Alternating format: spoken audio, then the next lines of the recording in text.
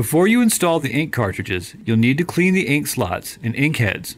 This will make sure that you don't get clogs the first time out, and remove any debris or dirt from the slots that may have gotten there during shipping. First, make sure the waste cartridge is in position. Then open up the utility software where the ink filling wizard should pop up automatically.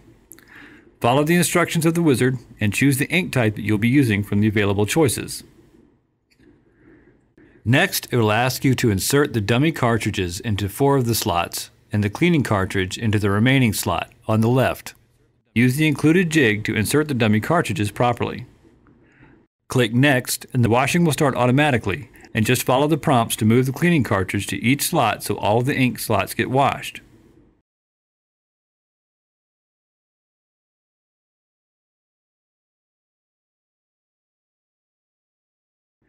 After the washing process, the wizard will tell you to insert all of the CMYK-MT cartridges into the appropriate slots, and the ink filling will begin automatically.